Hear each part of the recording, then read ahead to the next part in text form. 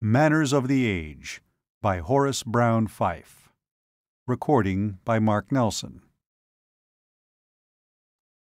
The red tennis robot scooted desperately across the court, its four wide-set wheels squealing. For a moment, Robert's hard-hit passing shot seemed to have scored. Then, at the last instant, the robot whipped around its single racket-equipped arm. Robert sprawled headlong in a futile lunge at the return. "Game and set to Red 3, announced the referee box from its high station above the net. "Ah, shut up," growled Robert, and flung down his racket for one of the white serving robots to retrieve. "Yes, Robert," agreed the voice. "Will Robert continue to play?" Interpreting the man's savage mumble as a negative, it told his opponent, "Return to your stall, Red 3." Robert strode off wordlessly toward the house.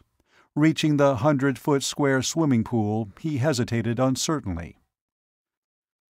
"Weather's so damned hot," he muttered.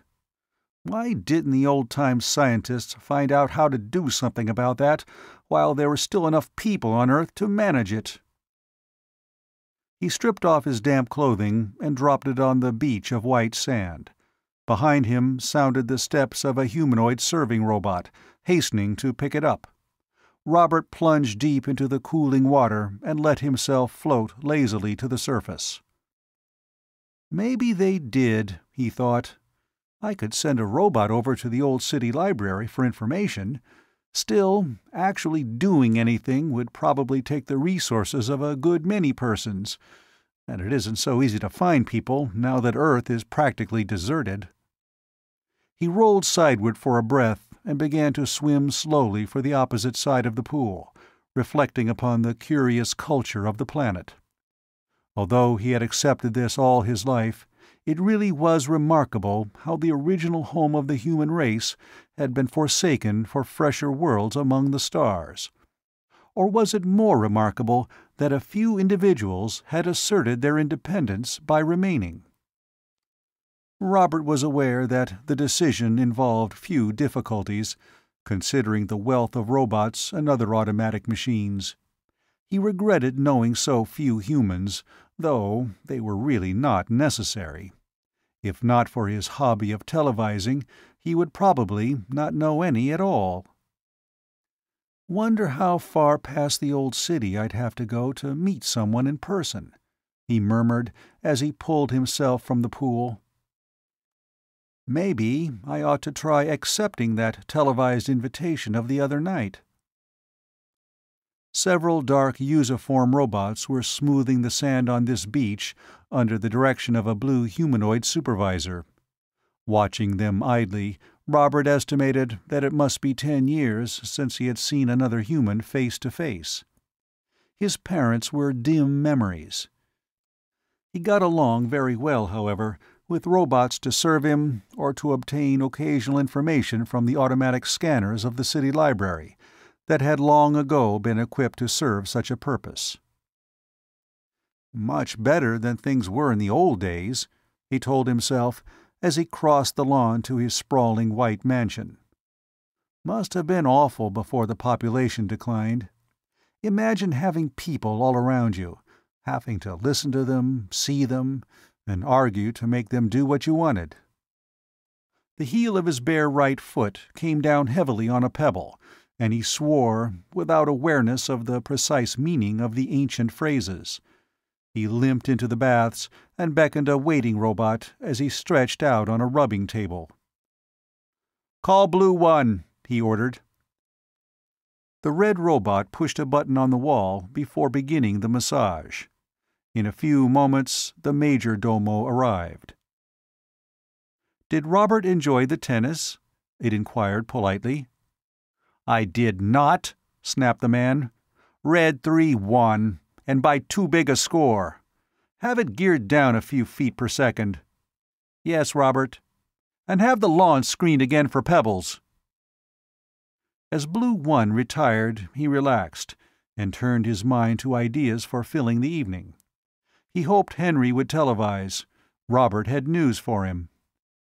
After a short nap and dinner, he took the elevator to his 3-story tower and turned on the television robot. Seating himself in a comfortable armchair, he directed the machine from one channel to another. For some time there was no answer to his perfunctory call signals, but one of his few acquaintances finally came on. "Jack here," said a quiet voice that Robert had long suspected of being disguised by a filter microphone. "I haven't heard you for some weeks," he remarked, eyeing the swirling colors on the screen. He disliked Jack for never showing his face, but curiosity as to what lay behind the mechanical image projected by the other's transmitter preserved the acquaintance. "I was busy," said the bodiless voice, with a discreet hint of a chuckle that Robert found chilling. He wondered what Jack had been up to. He remembered once being favored with a televised view of Jack's favorite sport, a battle between companies of robots designed for the purpose, horribly reminiscent of human conflicts Robert had seen on historical films. He soon made an excuse to break off and set the robot to scanning Henry's channel. He had something to tell the older man, who lived only about 100 miles away, and was as close to being his friend as was possible in this age of scattered, self-sufficient dwellings. "I don't mind talking to him," Robert reflected. "At least he doesn't overdo this business of individual privacy." He thought briefly of the disdainful face, seemingly on a distant station, which had merely examined him for several minutes one night without ever condescending to speak. Recalling his rage at this treatment, Robert wondered how the ancients had managed to get along together when there were so many of them. They must have had some strict code of behavior, he supposed, or they never would have bred so enormous a population. "I must find out about that some day," he decided. "How do you act, for instance, if you wanted to play tennis but someone else just refused and went to eat dinner? Maybe that was why the ancients had so many murders." He noticed that the robot was getting an answer from Henry's station, and was pleased. He could talk as long as he liked, knowing Henry would not resent his cutting off any time he became bored with the conversation. The robot focused the image smoothly. Henry gave the impression of being a small man. He was gray and wrinkled, compared with Robert, but his black eyes were alertly sharp. He smiled his greeting, and immediately launched into a story of one of his youthful trips through the mountains, from the point at which it had been interrupted the last time they had talked. Robert listened impatiently. "Maybe I have some interesting news," he remarked as the other finished. "I picked up a new station the other night." "That reminds me of a time when I was a boy, and—" Robert fidgeted while Henry described watching his father build a spare television set as a hobby, with only a minimum of robot help. He pounced upon the first pause. "A new station," he repeated. "Came in very well, too. I can't imagine why I never picked it up before." "Distant, perhaps?" asked Henry resignedly.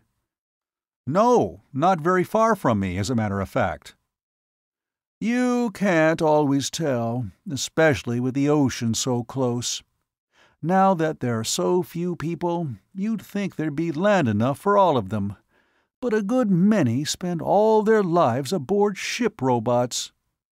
"Not this one," said Robert. "She even showed me an outside view of her home." Henry's eyebrows rose. "She? A woman? Her name is Marcia Joan."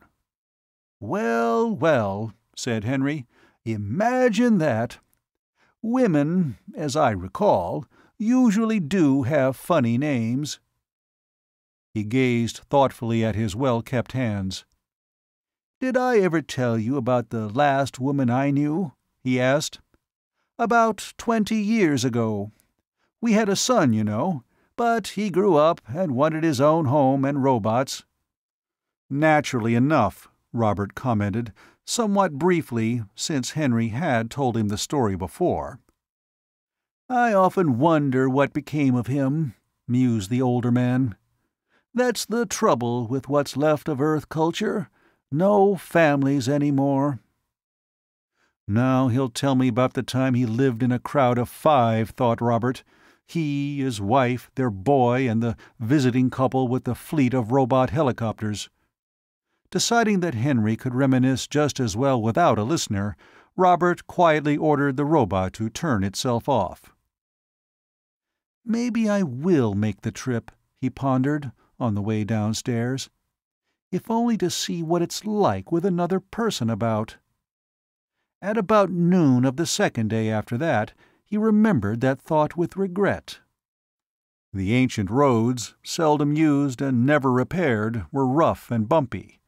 Having no flying robots, Robert was compelled to transport himself and a few mechanical servants in ground vehicles. He had, idiotically he now realized, started with the dawn and was already tired. Consequently, he was perhaps unduly annoyed when 2 tiny spy eyes flew down from the hills to hover above his caravan on whirring little propellers. He tried to glance up pleasantly while their lenses televised pictures to their base, but he feared that his smile was strained. The spy eyes retired after a few minutes. Robert's vehicle, at his voiced order, turned onto a road leading between 2 forested hills. "Right there," he thought 4 hours later, "was where I made my mistake. I should have turned back and gone home." He stood in the doorway of a small cottage of pale blue trimmed with yellow, watching his robots unload baggage. They were supervised by Blue 2, the spare for Blue 1. Also watching, as silently as Robert, was a pink and blue striped robot which had guided the caravan from the entrance gate to the cottage. After one confused protest in a curiously high voice, it had not spoken. "Maybe we shouldn't have driven through that flower bed," thought Robert. "Still, the thing ought to be versatile enough to say so. I wouldn't have such a gimcrack contraption." He looked up as another humanoid robot in similar colors approached along the line of shrubs separating the main lawns from the surrounding cottage. "Marcia Joan has finished her nap. You may come to the house now." Robert's jaw hung slack as he sought for a reply. His face flushed at the idea of a robot's offering him permission to enter the house. Nevertheless, he followed it across the wide lawn and between banks of gaily blossoming flowers to the main house. Robert was not sure which color scheme he disliked more, that of the robot or the unemphatic pastel tints of the house. The robot led the way inside and along a hall. It pulled back a curtain near the other end, revealing a room with furniture for human use. Robert stared at the girl who sat in an armchair, clad in a long robe of soft pink material. She looked a few years younger than he. Her hair and eyes were also brown, though darker. In contrast to Robert's, her smooth skin was only lightly tanned, and she wore her hair much longer. He thought her oval face might have been pleasant, if not for the analytical expression she wore. "I am quite human," he said in annoyance. "Do you have a voice?" She rose and walked over to him curiously. Robert saw that she was several inches shorter than he, about the height of one of his robots. He condescended to bear her scrutiny. "You look just as you do on the telescreen," she marveled. Robert began to wonder if the girl were feeble-minded. How else should he look? "I usually swim at this hour," he said to change the subject. "Where's the pool?" Marcia Joan stared at him. "Pool of what?" she asked. Sensing sarcasm, he scowled. "Pool of water, of course. To swim in. What do you think I meant? A pool of oil?" "I am not acquainted with your habits," retorted the girl. "None of that stupid wit," he snapped. "Where is the pool?" "Don't shout!" shouted the girl. Her voice was high and unpleasantly shrill compared with his. "I don't have a pool. Who wants a swimming pool anyway?" Robert felt his face flushing with rage. "So she won't tell me," he thought. "All right, I'll find it myself. Everybody has a pool, and if she comes in, I'll hold her head under for a while." Sneering, he turned toward the nearest exit from the house. The gaily striped robot hastened after him. The door failed to swing back as it should have at Robert's approach. Impatiently, he seized the ornamental handle. He felt his shoulder grasped by a metal hand. "Do not use the front door," said the robot. "Let go," ordered Robert, incensed that any robot should presume to hinder him. "Only Marcia Joan uses this door," said the robot, ignoring Robert's displeasure. "I'll use it if I like," declared Robert, jerking the handle. The next moment, he was lifted bodily into the air. By the time he realized what was happening, he was carried, face down, along the hall. Too astonished even to yell, he caught a glimpse of Marcia Jones' tiny feet beneath the hem of her pink robe as his head passed the curtained doorway. The robot clumped onto the door at the rear of the house and out into the sunshine. There it released its grip. When Robert regained the breath knocked out of him by the drop, and assured himself that no bones were broken, his anger returned. "I'll find it, wherever it is," he growled, and set out to search the grounds. About 20 minutes later, he was forced to admit that there really was no swimming pool. Except for a brook 50 yards away, there was only the tiled bathroom of the cottage to bathe in. "Primitive!" exclaimed Robert, eyeing this. "Manually operated water supply, too. I must have the robots fix something better for tomorrow." Since none of his robots was equipped with a thermometer, he had to draw the bath himself. Meanwhile, he gave orders to Blue 2 regarding the brook and a place to swim. He managed to fill the tub without scalding himself, mainly because there was no hot water. His irritation, by the time he had dressed in fresh clothes and prepared for another talk with his hostess, was still lively. "Ah, you return?" Marcia Joan commented from a window above the back door. "It is time to eat," said Robert frankly. "You are mistaken." He glanced at the sunset, which was already fading. "It is time," he insisted. "I always eat at this hour." "Well, I don't." Robert leaned back to examine her expression more carefully. He felt very much the way he had the day the water supply robot for his pool had broken down, and despite Robert's bellowed orders, had flooded a good part of the lawn before Blue 1 had disconnected it. Some instinct warned him, moreover, that bellowing now would be useless as it had been then. "What do you do now?" he asked. "I dress for the evening." "And when do you eat?" "After I finish dressing." "I'll wait for you," said Robert, feeling that much tolerance could do no particular harm. He encountered the pink and blue robot in the hall, superintending several plain yellow ones, bearing dishes and covered platters. Robert followed them into a dining room. "Marcia Jones sits there," the major domo informed him as he moved toward the only chair at the table.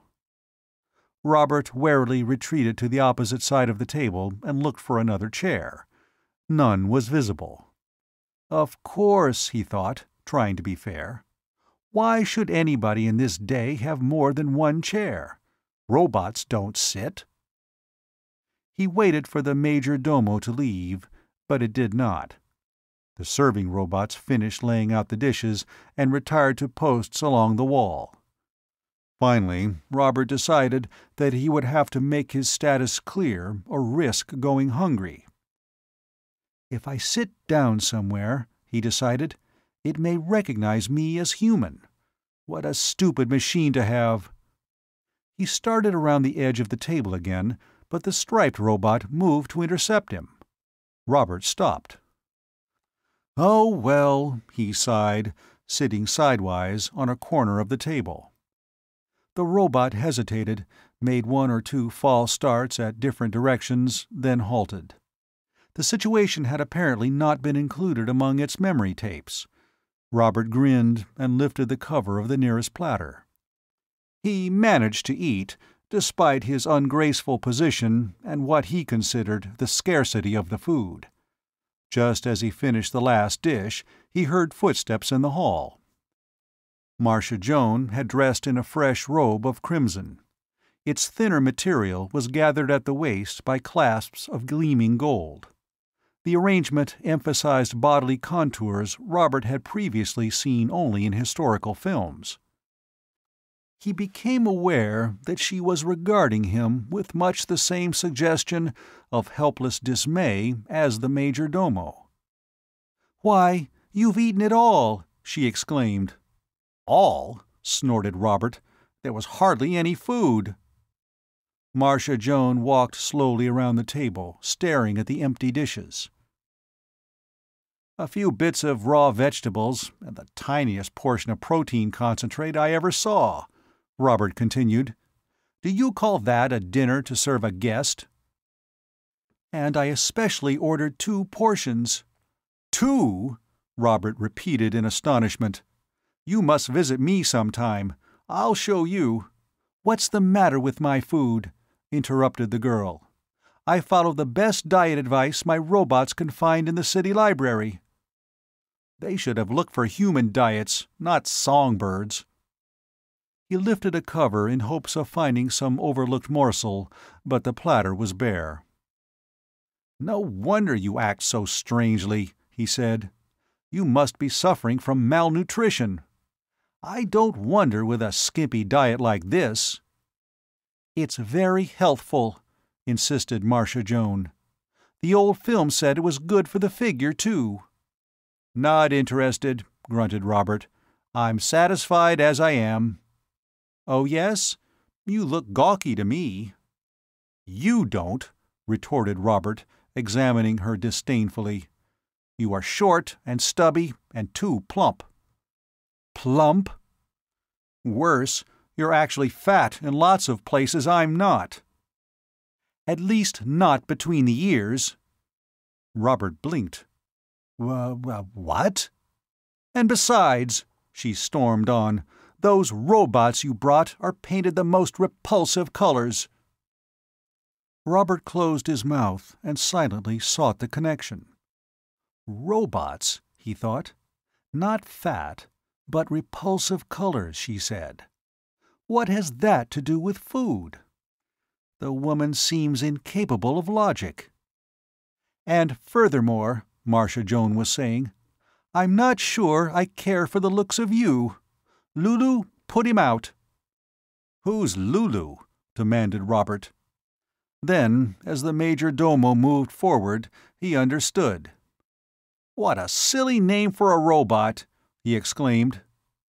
"I suppose you'd call it Robert. Will you go now, or shall I call more robots?" "I am not a fool," said Robert haughtily. "I shall go. Thank you for the disgusting dinner." "Do not use the front door," said the robot. "Only Marcia Joan uses that. All robots use other doors." Robert growled, but walked down the hall to the back door. As this swung open to permit his passage, he halted. "It's dark out there now," he complained over his shoulder. "Don't you have any lights on your grounds? Do you want me to trip over something?" "Of course I have ground lights," shrilled Marcia Joan. "I'll show you, not that I care if you trip or not."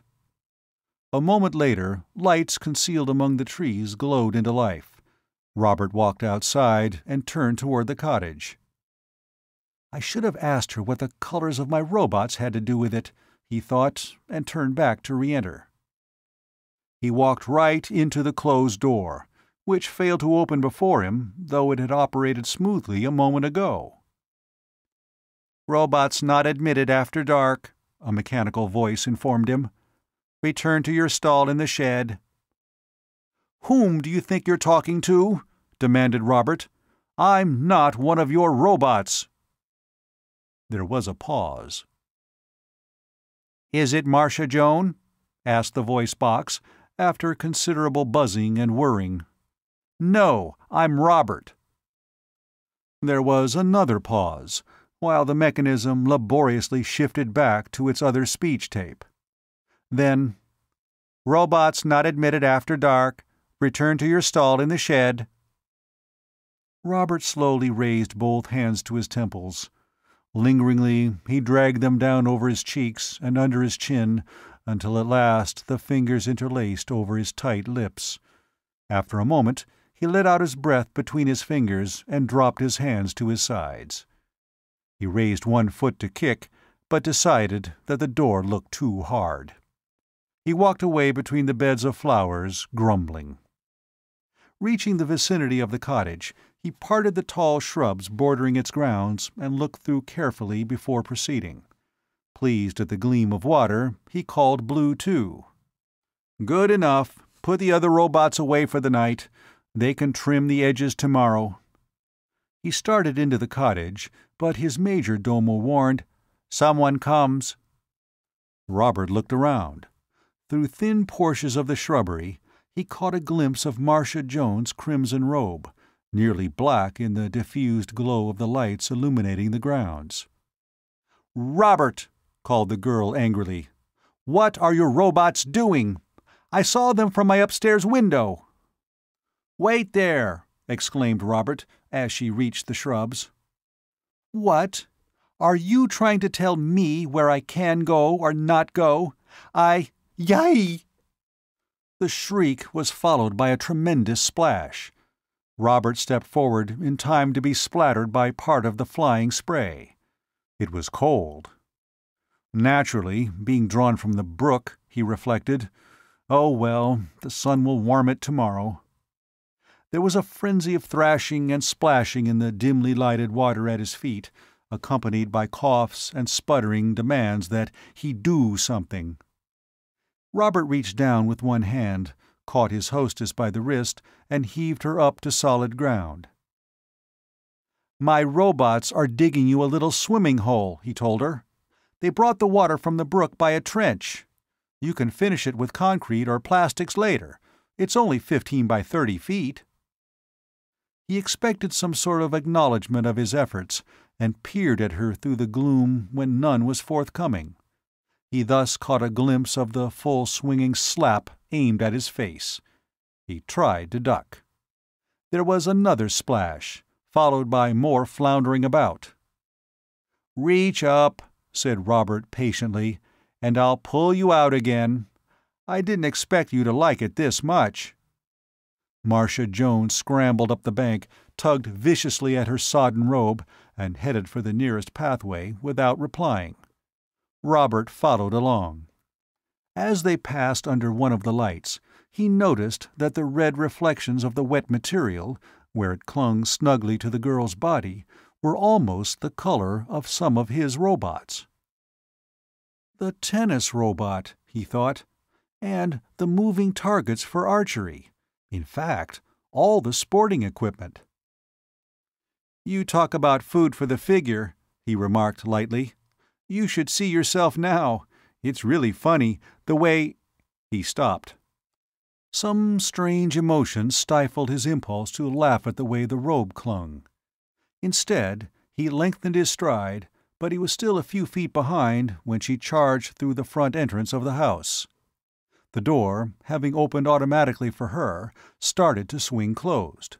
Robert sprang forward to catch it. "Wait a minute!" he cried.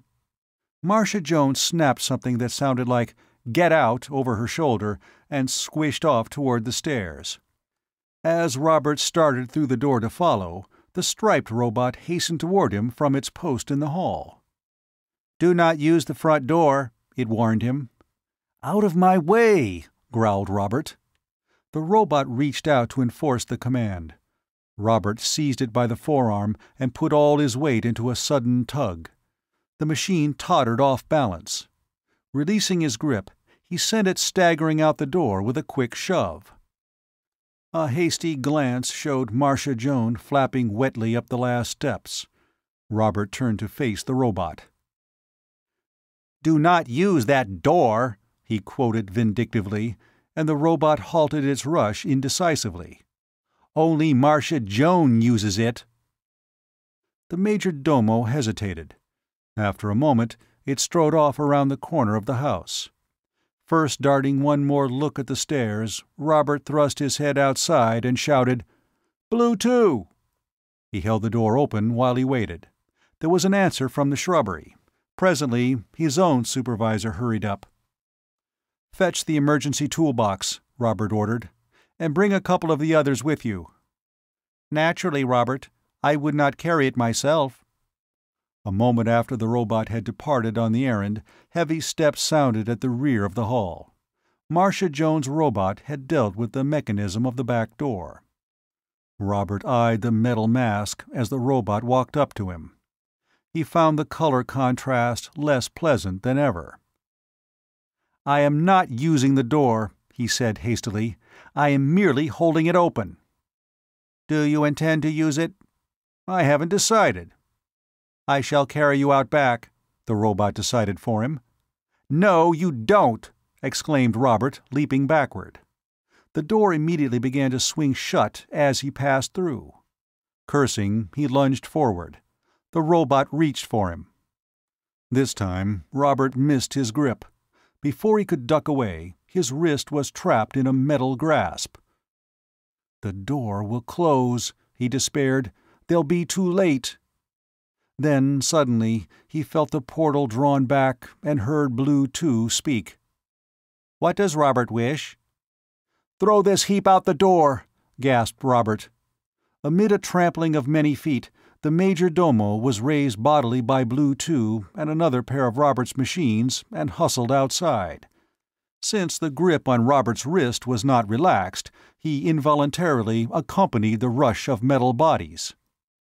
"Catch the door!" he called to Blue 2. When the latter sprang to obey, the other two took the action as a signal to drop their burden. The pink and blue robot landed full length with a jingling crash. Robert was free. With the robots, he made for the entrance. Hearing footsteps behind him as the major domo regained his feet, he slipped hastily inside. "Pick up that toolbox," he snapped. "When that robot stops in the doorway, knock its head off." Turning, he held up a finger. "Do not use the front door." The major domo hesitated. The heavy toolbox in the grip of Blue 2 descended with a thud. The pink and blue robot landed on the ground a yard or two outside the door, as if dropped from the second floor. It bounced once, emitted a few sparks and pungent wisps of smoke, lay still. "Never mind, that's good enough," said Robert, as Blue 2 stepped forward. "One of the others can drag it off to the repair shop. Have the toolbox brought with us." "What does Robert wish now?" inquired Blue 2, trailing the man toward the stairway. "I'm going upstairs," said Robert, "and I intend to be prepared if any more doors are closed against me." He started up, the measured treads of his own robots sounding reassuringly behind him. It was about a week later that Robert sat relaxed in the armchair before his own telescreen, facing Henry's wizened visage. The elder man clucked sympathetically as he re-examined the scratches on Robert's face and the bruise under his right eye. "And so you left there in the morning?" "I certainly did," declared Robert. "We registered a marriage record at the city library by television, of course, but I don't care if I never see her again. She needn't tell me all about the child, if any. I simply can't stand that girl." Now," Henry said. "I mean it. Absolutely no consideration for my wishes. Everything in the house was run to suit her convenience. After all, Henry pointed out, it is her house. Robert glared. What has that to do with it? I don't think I was as unreasonable as she said in smashing that robot. The thing just wouldn't let me alone. I guess, Henry suggested, it was conditioned to obey Marcia Joan, not you. Well, that shows you. Whose orders are to count anyway? When I tell a robot to do something, I expect it done. How would you like to find robots trying to boss you around? Are you talking about robots? Asked Henry. Or the girl? Same thing, isn't it? Or it would be, if I decided to bring her home with me. Conflict of desires, murmured Henry. Exactly. It's maddening to have a perfectly logical action interfered with because there's another person present to insist, mind you, on having her way. And for 20-odd years, you've had your own way in every tiny thing. Somewhere in the back of Robert's lurked a feeling that Henry sounded slightly sarcastic. Well, why shouldn't I? He demanded. I noticed that in every disagreement, my view was the right one. It was? Of course it was. What do you mean by that tone? Nothing. Henry seemed lost in thought. I was just wondering how many right views are left on this planet. There must be quite a few, all different, even if we have picked up only a few by television. An interesting facet of our peculiar culture. Every individual omnipotent and omniscient, within his own sphere. Robert regarded him with indignant incredulity. You don't seem to understand my point, he began again. I told her we ought to come to my house, where things are better arranged, and she simply refused. Contradicted me. It was the most— He broke off. The impudence of him, he exclaimed, signing off when I wanted to talk.